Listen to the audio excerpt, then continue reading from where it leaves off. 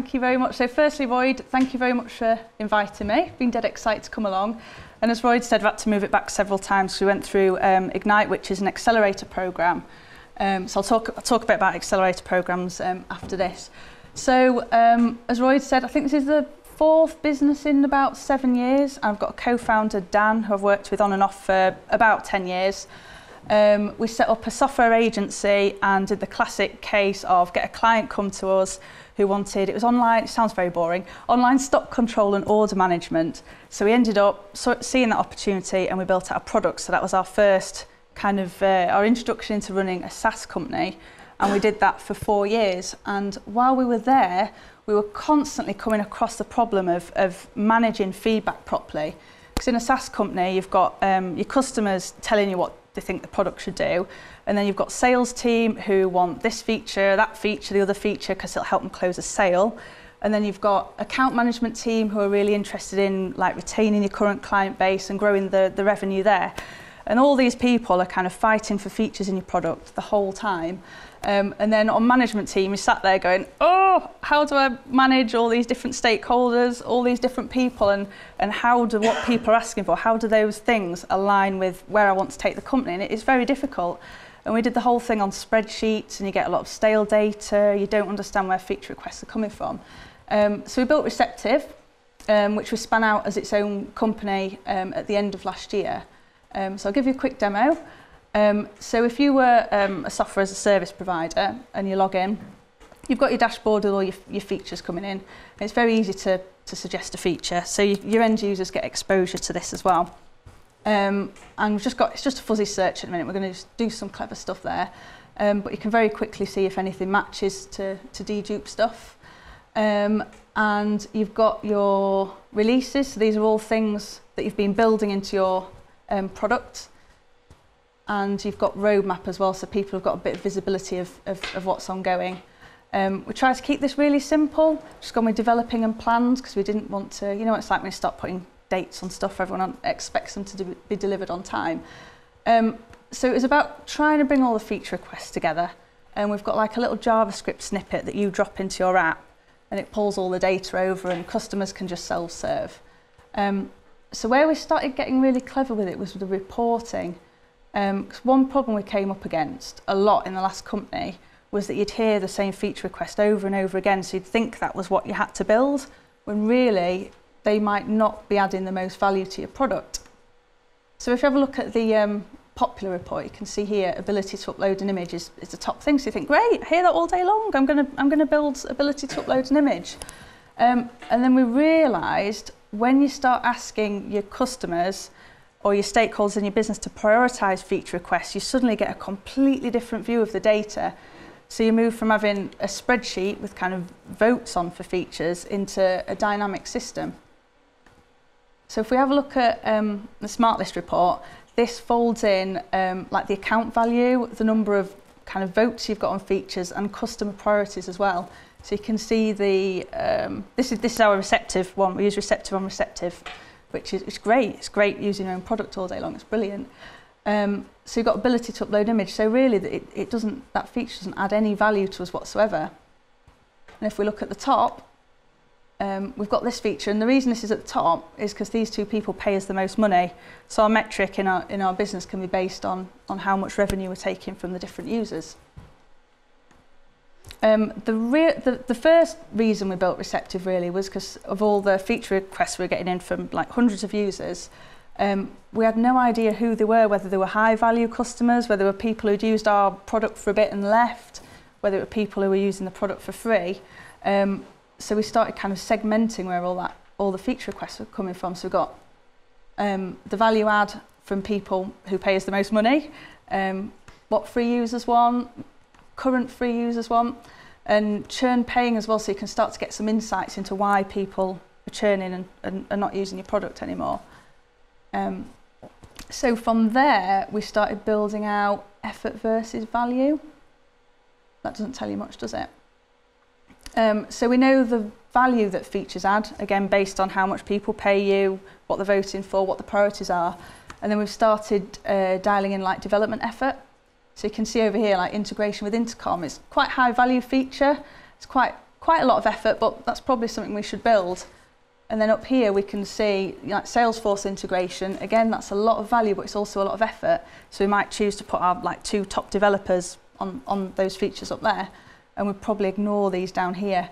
So we started moving the reporting into giving you insights into where you should be placing your development resource to make sure you're constantly putting out features that actually add value to your product versus those that people think you should build.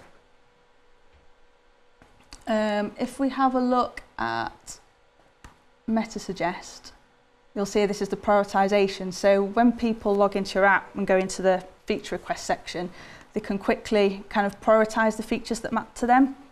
So if I said to you, you can go on holiday to like 3 places, Spain, America or Australia, and you can go to all 3 if you want, you'd pick all 3. But when you have to prioritize and think about things, you get a really different picture. So we found very quickly with the last company that we'd go from this really static list of feature requests to one that was changing all the time, because you'll find people change priorities a lot as well based on where they are in the life cycle with the use of your product as well. So yeah, that's a kind of a quick look around what we've been building out. Just going to move over to, let's go the right way. I've lost my mouse. Sorry.